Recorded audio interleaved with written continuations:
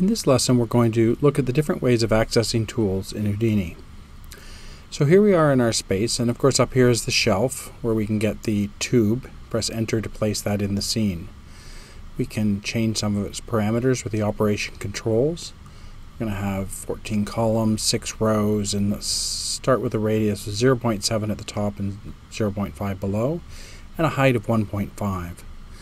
So your tool created a node, and the node has parameters, and we're making changes to those. We can then go to Smooth Wire Shaded using the Radial menu. Spacebar B to go to the side, up to the four-view system and back to the side view, and we'll use the handle on that node to lift that up. Now if we go Spacebar B a couple more times, we go back to a 3D view, and what we want to do now is change the rotation to 90, just to line it up with the x-axis better. And then we're going to get edges, and we're going to double click. And this is in preparation for our next tool, which we will access using the tab key. And we're going to start typing polyfill and press enter. So the tab key is another way of accessing tools, and it's nice because if you know the name of the tool, you just type that tool out. Go to a quadrilateral grid, and we're going to offset the corner just to line it up again with the x-axis there. And now let's get back to see the whole piece of geometry. And what we want to do now is get a different selection type. We're going to go to points. We're going to select the ones in the middle, and now we're going to go to the scale tool, which is right here on the tool shelf here, and scale that out. Now this puts down a node, it puts down an edit node, and we can use soft selection to, or soft edit radius to just sort of pull that out, get a nice shape there to the cup. And there we go. And once we get that, we're going to want to change our selection to primitives. And then we're going to select everything with N. And then we're going to get our tool using the Radial menu. So C up to poly extrude. I'm going to push that in rather than pull it out. And there's an option on here to output back. So that'll give us the whole thing. Now it's going in the wrong direction. We can tell because the dark surface means the normal's in the wrong direction. We can press N, and we're going to go tab reverse, and that will get us back to the everything pointing in the right direction. Okay, now let's select this polygon right here. This is going to be the beginning of a handle that we want to create using Polybridge. Now Polybridge we can find up on the polygon shelf. So it's that one there, and there's Polybridge. But before we do that, let's not have anything selected to start. We'll have nothing selected. And in this case, we're going to go Polybridge.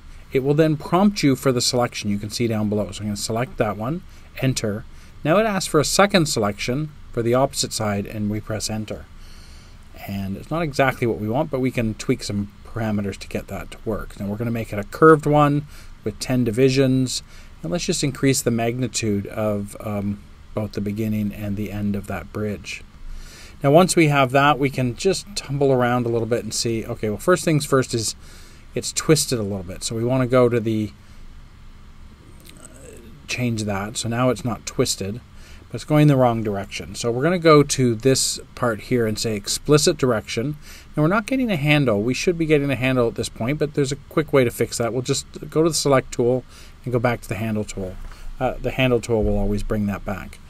And then once we have that, we can take this handle and say, you know what, we want to put that on the other direction, and there we go. Just somewhere in there we're going to get what we want.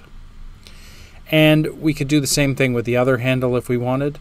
Make it explicit and just tinker around with it to get exactly what we want. Now let's revisit that idea of the handle. So if we're in the select tool and we have the Polybridge selected, we don't see any handles. The reason is we need to be in the handle tool. It's the only place where we're going to see those interactive handles, so it's very important to be aware of that. Now with this node, we're also going to go down to a different parameter called the thickness sort of ramp, and that'll allow us to sort of change the shape of that bridge over its path. Now that didn't require a handle in the 3D view, but it was available on the parameter pane. So now that we have that, we're going to go Tab Subdivide. Now, nothing is subdividing because we did the tool first. We have to select and then enter. So Houdini can either do a selection action or action selection. You can do both. And we set the depth of that to 2.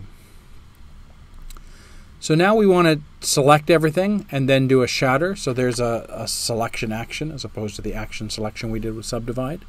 There's a node in there called Chunk Centers. This shelf tool actually put down a few nodes, and we can add more cracks.